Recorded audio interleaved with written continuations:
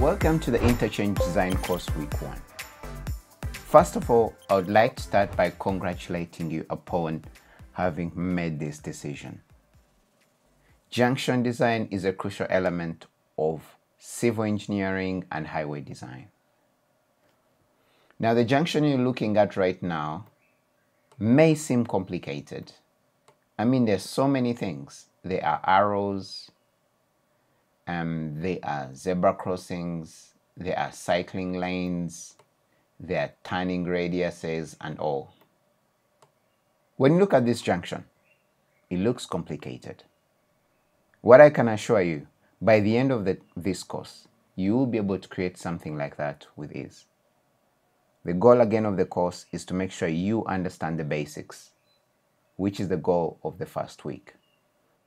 The moment you understand the basics, creating more complex junctions becomes an easier option. So, when you take on this course, there are exercise files that are shared with you based on the lessons, and also there's supplementary content that's shared as a result of the course.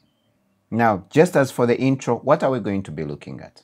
So first of all, there are a number of things. One, we are going to start with the types of junctions. What are the different types of junctions and what should be the consideration? We go to how do you align junctions? Sometimes you find junctions are staggered, or sometimes you find they're aligned at very astute angles. What do we do with that? Then we go to the standards. What standards are we going to use when we are designing these junctions? The IRSC, the AASHTO, and most of the African manuals plus the Australian manual. From there, we're then going to start looking at all the small attributes and factors. For example here, how do we design the storage length? How do we design the perception distance that allows drivers to perceive that there's going to be a junction in that area? And how do we design for dedicated left turns? How do we design for these right turns? What are some of the factors we consider? For example, in this case, you're going to see we look at things like the turning radius. How do we design for left turns? Islands and the splitters. So these islands, how do we design for them? Why are they tapered in this way? Why isn't this island straight?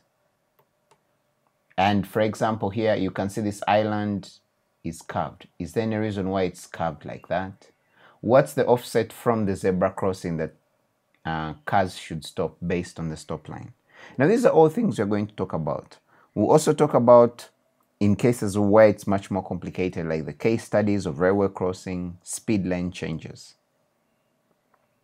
Now, the number of design considerations, and these are just in summary. So if we're just to look at them, you find that one, we always look for the human factor. Okay, this normally the driving habits, the decisions, and the reaction time. We look at the traffic consideration. Now, this course is not a traffic course. So on Highway Academy, you can find another course for traffic, which is traffic design for junctions.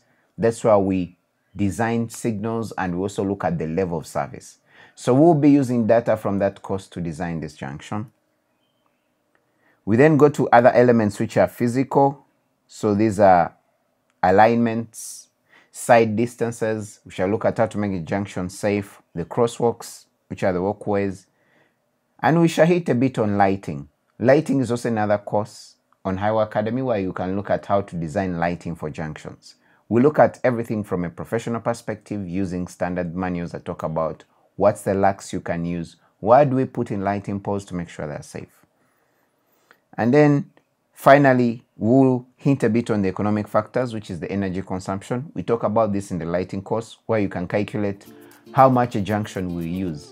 That's a problem I face currently right now at the authority, where you have to understand how much a junction will use in terms of lighting, so that as you're preparing the operational budget, everyone's aware.